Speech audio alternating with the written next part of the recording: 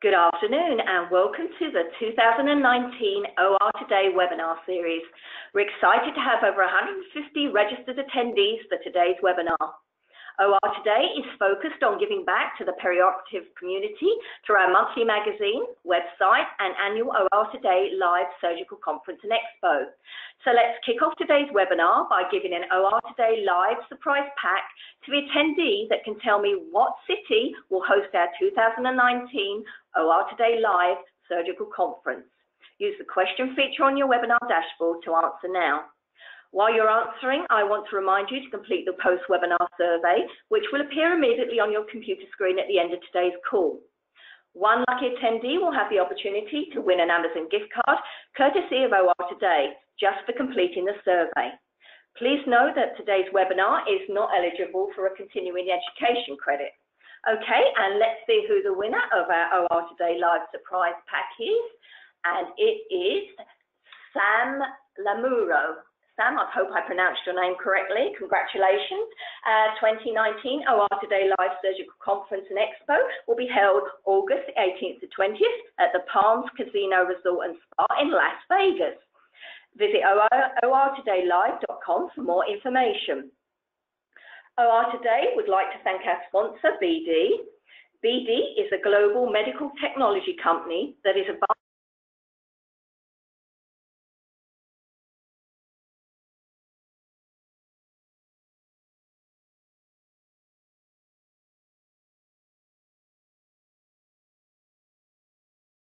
innovative solutions that help advance medical research and genomics, enhance the diagnosis of infection, disease, and cancer, improve medication management, promote infection prevention, equip surgical and interventional procedures, and support the management of diabetes. For more information, visit bd.com. Our presenter today is Lena Pearson, Medical Science Liaison, Infection Prevention, Surgical and Interventional Specialist for BD's Infection Prevention Division. Lena, you may begin whenever you're ready. Thank you, Laura. So as Laura had introduced me, my name is Lena Pearson. I am a Medical Science Liaison for BD, or Becton Dickinson, in the Infection Prevention Division. I have a responsibility for exchanging unbiased information in the healthcare community as subject matter expert. So today we're going to talk a little bit about vacuum-assisted hair removal in the OR, the value and optimization. So let's start our agenda or our webinar today with an agenda. We're going to look at the clinical rationale for clipping. Why are we clipping, or why shouldn't we clip? Why do we clip the hair prior to surgery? How it should be done, some techniques and tricks, what we should use when we clip the hair. Does it matter where we clip? We're going to look at some current recommendations surrounding the location of clipping the hair, and then we'll transition to issues with cleanup of the remnant hair, as well as talk about some of the possible risk factors that could potentially lead to infection and possible solutions with vacuum-assisted technology with airborne dispersal of hair. So let's begin. So why do we clip hair prior to surgery? Well, the presence of hair can interfere with the surgical field of vision and is associated with the lack of cleanliness. Its removal is linked to infection prophylaxis. HAI outbreaks have occasionally been traced to organisms associated with the hair or the scalp, whether that's Staph aureus or group A Staphylococcus. Well, why not, with the controversy that's surrounding hair removal, why would we look at overall issues of impacting the SSI or HAI strategies? So hair is a source of potential contamination, and we can see why with the microbial ecology of the skin surface. If we just pick two of the most popular surgical sites, such as a midline incision for general surgery, or even a hand for orthopedics, the amount of bacteria per cubic centimeter on an abdomen can be anywhere up to about 4 log, or 10,000 colony-forming units per square centimeter. So that's really a size of a dime. With 80% of our bacteria that are on our skin or within the first 5 layers of the skin, where's the remaining 20% of that bacteria? It's also in the hair follicles and sweat glands. So it's not surprising that the hair can be a source or a potential source of contamination. So there's many variables that look at contributing to an HAI risk. And pre-op factors such as poor body habitus or even non-compliance with showering, if we look at this fishbone diagram, it is a good way to illustrate that there's so many perioperative factors or pre-op factors, patient factors, surgeon factors that all contribute to a surgical outcome. So it's not surprising if we look at hair removal and environmental contamination, why it's so important to have an HAI avoidance. Any of these factors can lead to poor surgical outcomes. So in a recent survey amongst 250 AOR members about the perceived importance of infection prevention practices, they looked at the overall interventions that were utilized. So they looked at skin antisepsis, hand scrubs, even, the showers night before surgery, loose hair clipping, control of or limited traffic in that OR, and whether clinicians were appropriately, using head coverings. And overall, when they surveyed from an importance of 5 and 1 to least importance, they really looked at hair clipping as just as important of an interventional factor or complete removal of that hair from that patient's area or around that OR environment, just as important as limiting the traffic in that OR. So there's always been a controversy of to clip or not to clip, but what do the recommendations say? Well, the CDC and AORN recommend that hair should not be removed unless the hair is at or around the incision and it will interfere with the surgical procedure. Most common procedures that we use hair removal would be with the orthopedics, cardiovascular, whether it's from what we consider chin to toes, neurosurgery, even OB-GYN. But not clipping, remember, if you're using an alcohol-based skin antisepsis, does require extended dry times. There is a lot of variation or variability regarding clipping, and oftentimes it comes down to the surgeon preference. Dry time is especially important to CMS, and if you're not using it, or if you're using an alcohol-based skin antisepsis and the hair has not been clipped, it may take longer to dry. In addition, AORN also recommends clipping the hair to reduce the risk of fire hazard if you're using an alcohol-based antiseptic. So the question still remains, should we shave or should we clip? Well, this has really been answered many, many years ago with skip. What we do know is that many surgeons are starting to trend back to the shaving because they feel that they need to have that baby bottom smooth clip or shave. And in fact, leaving stubble is okay.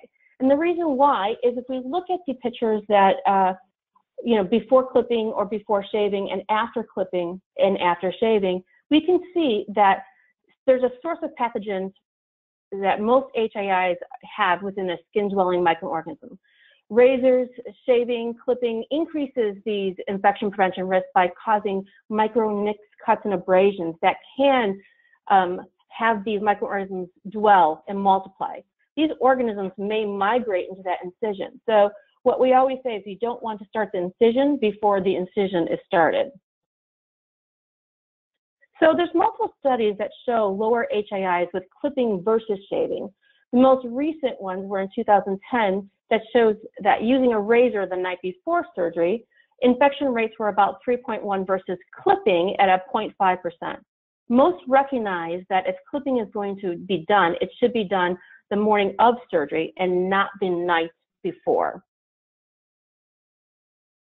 So based on this evidence, this U.S. as well as international guidelines overwhelmingly recommend clippers instead of razors. And as you can see, whether it's AORN, CDC, HICPAC, IHI, or even SCIP, these additional agencies and guideline committee recommendations, perioperative hair removal by clipping rather than shaving is one of the Surgical Care Improvement Project's, or SCIP's, sentinel core measures. In an era of value-based purchasing and optimization of these core measures, it's important that financial implications for hospitals and other acute facilities is really taken into consideration. It is clear that these recommendations are working since 98% of our surgical nurses are clipping rather than shaving the patients, according to a recent AORN survey. So when to clip, does timing truly matter? Well, different views or different reviews make different conclusions. while the Cochrane review by Tanner determined no difference in HAI risk associated with timing of the surgical hair removal, Manogram in the CDC guidelines concluded that hair clipping immediately before an operation is associated with a lower risk of an HAI if they clip the night before. So there's also several studies that are highlighted by the CDC, for example, that multiple studies showed HAI risks were lower immediately when clipped immediately before surgery. So for example, 1.8% versus the night before at 4.0. Another older study by Seraphin showed that shaving immediately before the operation compared to shaving within 24 hours preoperatively was associated with a decrease in HAI risk, so a 3.1 versus a 7.1. But if they were to shave 24 hours prior to the operation, it showed that an HAI risk exceeded 20%. So looking at clipping inside that OR or in pre-op, what are the recommendations are truly show? Well, we do know that the CDC and AORN recommends hair clipping or hair removal to be performed outside of that OR environment because clipping is associated with airborne dispersal of hair. It has a lengthy cleanup and possibly contamination of that operative field. So some observational data and surveys that actually showed actual practice, most clipping is still done inside that OR environment. So if we look at some of the top 5 reasons or so why we're still clipping in that inside that OR, the top 5 would be surgeon preference, patient privacy, insufficient clipping outside of that OR. There's a lack of time to do it into that pre-op area with, some room turnovers and high efficiencies. And then no set policy at their institution. And then lastly, they felt that they were not trained appropriately to use the clipper outside of that OR environment. So in summary, the presence of hair will interfere with the surgical procedure, and removal is the best interest of that patient. The following precautions can be taken. So hair removal should be performed the day of surgery in a location outside of that OR or procedure room. Only hair interfering with the surgical procedure should be removed, and hair should be clipped using a single-use electric or battery-operated clipper or clipper with a reusable head so that it can be disinfected between patients. And clipping has been associated with lower HAI risk than shaving, and it is more cost-effective. So let's discuss why surgical clipping is now the standard. Let's talk about some issues around surgical clipping themselves, because it does not go without a few issues. So technique is critical.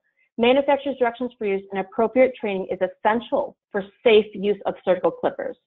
The direction, the angle, the blade type are all fundamentals for proper use of the successful clipping. We got away from shaving because of the potential nicks, cuts, and abrasions, but clipping does leave a stubble behind to alleviate some of these concerns. As you can see from the pictures on the right are horrendous. This is a technique issue that we call and have seen, it's called raking. It's very common if some of the nurses or techs who are toeing inward or actually flipping over a clipper, it can cause these scrape marks, and it can result in portable for microorganisms to be migrating into some of these wounds. Healthcare workers may attempt multiple passes as well if the body parts are very hairy, and multiple passes increases that risk or skin damage. So some additional issues with clipping of the hair is really the cleanup and the waste surrounding that patient as well as the environment that it's in. Hair clippings can contain the same pathogenic bacteria and normal flora as the skin. This hair and airborne particulates left behind in the surgical arena on that patient can get into the linens and even on the floor, can contaminate surgical environment and may increase the HAI risk. And in some incidences, they've actually seen airborne dispersal of hair upward to about a foot away from that patient after clipping. So looking at the problem of cleanup of this clipped hair with adhesive tapes and sticky mitts, Potential contamination of the hair, linens, and what have you goes everywhere else in that hospital. So if we think it's only sentinel events within that particular patient, we do know that it goes absolutely everywhere. I don't know how many times we've actually seen tape rolls or what have you that have remnants of other hair from previous patients. It's not something that we would like to see. We try to minimize that, but adhesive tapes and sticky mats are commonly used for this cleanup, and they carry their own issues. They're not sterilized, they're not kept under controlled conditions, and the same tape rolls are frequently used on multiple different patients and often containing hair from the previous cases. On a recent survey, 70% of nurses, they say that they've sometimes or always noticed contamination on that tape roll that's left in that drawer. And how many of us have actually seen these unmentionable hairs within that tape on that drawer?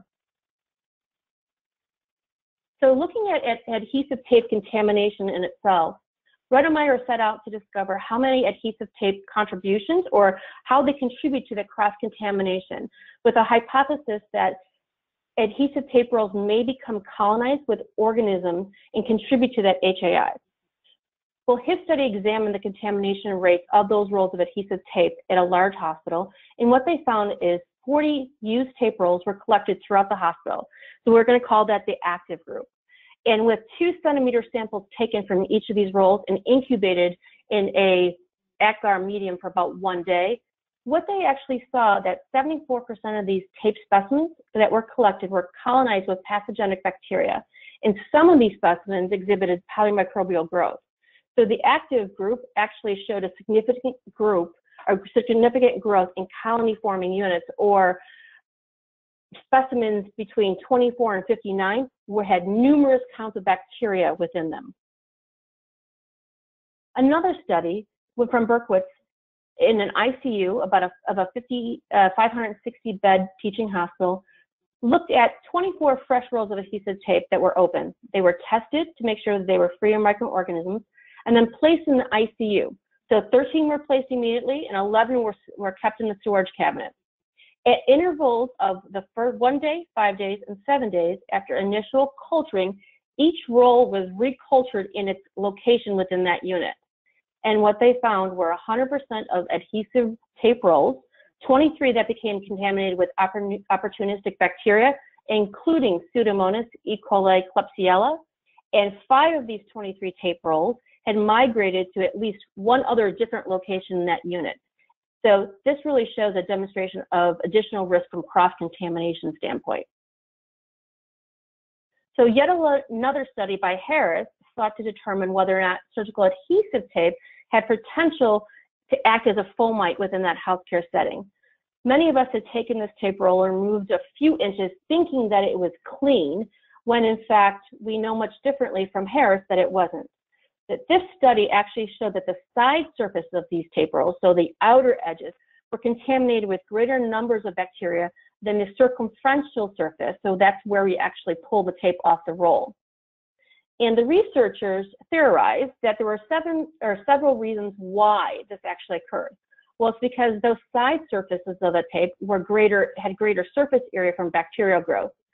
That the tape rolls often were placed on the sides inside the drawer, and that exposure to those areas and that sticky surface led to other environmental services. And then side surfaces were coated with a sticky tacky residue from that adhesive substance that was a tape, which causes a greater number of bacteria and particulates to adhere to that surface. So what they actually showed is that removing a portion of that surface adhesive tape, so that 2 inches or that 3 inches, actually made no difference in removal because the bacteria was still clearly on the side surface. So if we look at, lastly, the disposal of these adhesive tape rolls, well, one particular roll of tape has about 10 yards. So in some other studies, they looked at 2 studies in particular summarized by an article of Love, illustrated that the impact of disposing of 10 yards of tape into a medical waste stream, that an average hospital uses about 1 yard of tape out of the 10 yards and about 2 yards in each hospital respectively. So this project was really looking at the usage on the annual activity and results to a combined waste of tape of about 20,000 rolls of tape, or about 126 miles of tape, discarding these unused tape rolls. So if it wasn't enough argument against adhesive tape rolls, well, sticky mitts and tape rolls also cause damage on that skin. It causes skin stripping, as well as micro abrasions and some other common problems associated with the tape. The tape can cause damage to friable skin, as well as cause adverse skin reactions. When we look at the overall efficiency in cleanup of surgical clipping, time is of an impact. Time associated with clipping cleanup and using tape and sticky mats has not been well documented. However, in the same survey that I mentioned earlier, conducted through AORN of these 250 surgical personnel, they reported an average cleanup of clipping from a standard clip up for about 4.2 minutes per case. And we do know that operative time is money. So if we're clipping inside that OR, an average dollar amount for per minute in the OR environment is about $62 per minute. So it does add up. Even more reason why we should be clipping in a outside environment according to the CDC and AORN guidelines. So how does this really compare to your practice? Are you still clipping inside that OR, or are you clipping in that pre-op area? And is tape an effective cleanup? Is it really effective to use that sticky mitt? Well, little data exists to quantify how much that hair is actually picked up with using a tape methodology. In a same survey, only half the respondents thought when they used the tape method or the sticky mitt method that about 90% of the loose clip hair was still inside of that OR environment, so still on the sheets and what have you. So looking at some new technology to help eliminate and speed up that cleanup speed up the process. So in a recent study in 2016, Edmundston performed a study on some newer technology. And it really looked at the clipping duration, the amount of loose hair, some of the microbial contamination, with a cross comparison between a standard clipper and a clipper fitted with a vacuum-assisted device. And then lastly, how much of that tape was really pulling up the remnant bacteria as well as the hair that was removed from that particular patient. And what he actually saw and looked at, so he trained about 18 nurses or so on how to clip with a clipper as well as with a vacuum-assisted device. And overall, he was looking at assessing total clipping, the cleanup times between a standard clipper as well as a vacuum-assisted device. He measured particulate matter or the hair contamination prior to the clipping as well as afterwards. And then he looked at transepidermal water loss. And what does that really measure? And why should we look at that? Well, if we look at transepidermal water loss and why it's so important is because the skin is comprised of those three primary layers. It has the epidermis, the dermis, and then the hypodermis. When water passes through that dermis or the epidermis, it evaporates through that skin. So this is really known as transepidermal loss, or what we consider tool, which leads to drying and cracking in that skin. So measurements of tool may be useful to identify whether that skin is damaged or by certain chemicals or by a physical insult such as tape stripping or other pathological conditions. So some of his results looked at the cleanup time with a standard clipper. So here are some of his results. So from a standard clipper on a chest and a groin, he looked at the clipper versus the vacuum-assisted device and looking at the time difference between those two. So if we look at the chest, it took about 320 seconds or about 5 minutes for the standard clipper and about 191 or 3 minutes for a vacuum-assisted device. When looking at that hair particulate contamination with or without, there is a decrease in particulate hair with the vacuum-assisted device. And the same reduction occurred in microbial contamination in both the chest and the groin. When Dr. Edmondson looked at the tool or transepidermal water loss on the chest, he also found a significant difference from the use of a standard clipper to a vacuum-assisted device. And of course, again, these measurements may be useful to identify whether there's skin damage or not. Lastly, he looked at the tape that was being used to remove this loose hair. He found that the surgical tape did harbor a significant microburden on the chest as well as the groin. And overall, if we look at some of the implications and conclusions, this is what he found, that the vacuum-assisted device resulted in a significant reduction in the amount of time required to clip and clean up dispersed hair compared to a standard surgical clipper. Also, this vacuum-assisted device eliminated the need to physically remove the dispersed hairs from the operative field and could harbor significant microburden. Lastly, he observed an increase in the tool, which suggests that with a standard clipper possibly can damage the barrier function of the epidermis. And then an independent rating. So the surgical clipper versus the surgical clipper with a vacuum-assisted device by the nurses and study subjects suggested that there was a perceived benefit where they had an increased speed of clipping as well as an increase in cleanliness, and they felt a little bit more comfortable experience for that particular patient. So this is the ClipVac device that Dr. Edmondson performed the study on, and it is a single solution for more than effective and efficient hair removal. It's small, it's portable, it has a battery-operated device with a single-use tip. It also has a filter reservoir. It's specifically designed to fit the BD surgical clipper for a complete clipping solution. A little bit more about the ClipVac. It is rugged APS plastic housing, and it has a carrying strap. It can be wiped clean very easily with a standard portable wipe or any other type of antimicrobial device.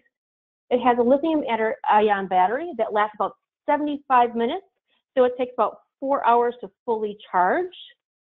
And looking at the overall filter capacity, it has an average of 98.5% of filter capacity of the hair and debris around it. It captures down to a 0.3 micron of the filter. It is a single-use, non-sterile, latex-free. It can be recyclable, so the blue portion that you see that collects the hair can be removed, and the tubing and the actual device that attaches the clipper can be recyclable. So we can't talk about clipping and some of the issues around it if we don't talk about best practice for optimal clipping as well as the use of a ClipVac. So what we have actually seen for some best practice is this patient's skin should be clean and dry. It needs to be appropriate blade type depending on the particular area. And the BD surgical clipper has 3 different blades that can be attached. You hold the clipper at a 45-degree angle to that patient, so between the thumb and forefinger, underneath, and similar to what we consider holding a pen or a pencil with a standard or a standard overgrip. The glide face, the blade should be gently across the surface skin, so the skin should be pulled taut and against the grain of the hair. For best results, we don't want you to rake or toe in the clipper or flip it over. So you can see in the picture, it should be flush to the skin and just gently glide forward.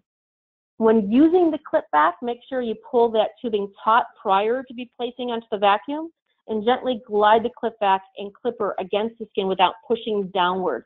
This is a gentle motion. It's not about pounds of pressure or friction. The vacuum will actually just vacuum up the hair as it goes through.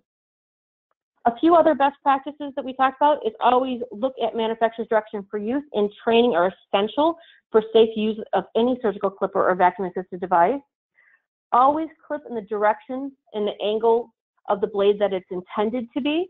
No raking or pressure or towing inward or flipping over the clipper. It can cause severely damage the skin and create a portal for microorganisms, resulting in a cancellation or even delay of surgery. In multiple passes, we sometimes think that more is better, sometimes it's just more. And passing over multiple times very quickly can cause damage to that skin.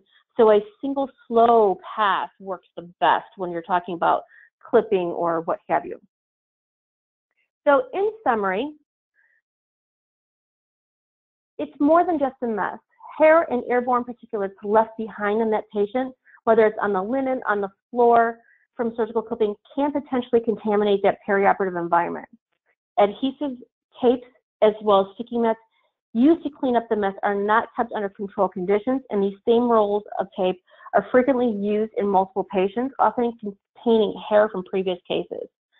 74% of those tape specimens collected in one hospital were colonized with pathogenic bacteria, and 70% of these nurses surveyed said that they noticed a contamination or a contaminated roll in that tape drawer when they went to go look for some. In addition, the ClipVac clips and collects hair all in one step. The surgical grade filter effectively captures about 98.5% of the clipped hair and debris down to a 0.3 micron. Only half of the OR surveyed thought that you had complete removal, about 90% of the loose hair when using tape methods or sticky method. The ClipVac filter containing all of the vacuum material is disposed of after each use. It has a risk or reduces the risk for cross-contamination when other tape rolls are used. It is a one-step process. It is efficient and it saves time with each case. If you would like more information or resources, please reach out to your ClipVac representative at www.bd.com/ClipVac. Thank you so much for your time today, and please feel free to ask any questions. Thank you so much, Lena. We've just got a couple of questions, actually. One is, how long does the battery last? So fully charged, the battery will run about 75 minutes. Okay, and does it work on other clippers, or is it just exclusive to BD? It is exclusive to BD. It only works on the BD clipper. Okay. And the last question I've got actually is how do I reach a BD rep? Right. So you can actually log onto the website at bd.com and look at the customer service tab. And at that point, you can actually have customer service reach out to your local rep if you are unaware of who your local rep is. Okay, that's great. We don't appear to have any other questions at the moment. So attendees, if you do think of a question after the webinar is finished, please email us here at webinar@ndpublishing.com, and we will try and pass on your information to Lena. So with that, I'd like to thank you for a great and informative webinar, Lena. One lucky attendee today will win an Amazon gift card for completing the post-webinar survey, which will appear on your screen shortly.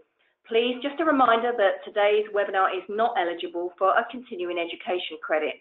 For more information on our upcoming OR Today webinars, please visit our website, ortoday.com/webinars. Thank you again for your time, and I hope you enjoy the rest of your day, and see you next time.